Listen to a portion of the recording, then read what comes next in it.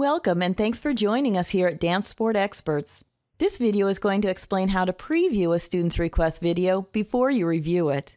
For starters, make sure that you're signed into your Dance Sport Experts account and go to your dashboard.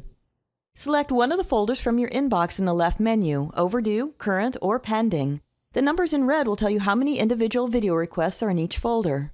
Decide which request you want to preview. If you only want to watch the video, you can play it right here without going further. Clicking play will open the video in a pop-up window. Some people prefer a full screen mode, and you can do that by clicking on this symbol. And clicking on the same symbol again will return it to the pop-up window. If you would like to see all of the information that the student provided with this request, then click on the green Review button to open up the request details. Now you can see all of the request details, including name, due date, video title and length, note from the student, and so on. You can watch the student's video here, and you have the same ability to open up to a full screen mode.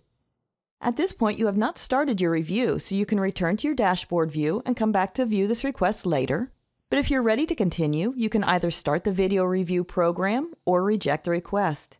For help with either of these, check out our other how-to videos in the How It Works section of our website for helpful information and videos on reviewing or rejecting student video requests.